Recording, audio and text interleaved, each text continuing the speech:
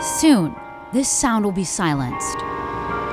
For freshman Atlee Sievers, it was definitely a big part of growing up. It's the sound of her family's legacy. It's really hard because this campus has been so important to my family for so many years, and now it's just going to be gone. Her grandparents, aunts, and uncles met here, got married here. Some still work here. My grandfather went here when it was an all-boys preparatory school, and my grandmother has lived across the street from this campus since 1951. She got a great scholarship to come to Concordia. Because of my GPA and stuff, I was able to get direct admit into the nursing program so that I could be here all 4 years and not have to reapply to my major. Now I'm getting kicked out before I even get to the nursing program, and that's ridiculous. Academic, career, and financial advisors are ready to help students transition. While Concordia is regionally accredited, it's up to a student's new school to accept transfer credits. With her plans shattered, Sievers is stressed about applying for the fall,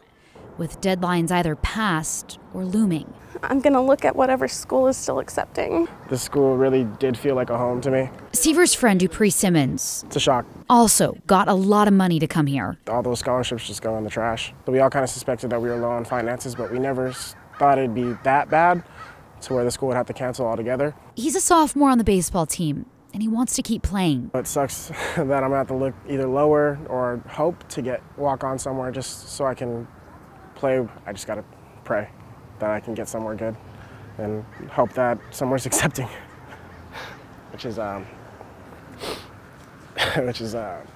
pretty difficult when you're trying to do that and play baseball at the same time. Campus felt somber as students grieved what could have been. I love this school so much, and I'm gonna pray and have the most fun I can this semester before I have to say goodbye to this place. Concordia just raised more than $355,000 at a gala last week. That money goes to support scholarships, as well as the College of Education at Fabian School on campus. The building is owned by Portland Public Schools, and it'll stay open. So in a letter to parents, Fabian's principal said today, in part, the university's closure will not affect Fabian. We are continuing discussions with partners about what the program will look like, and they'll be in touch as soon as they have more information, Ashley. Yeah,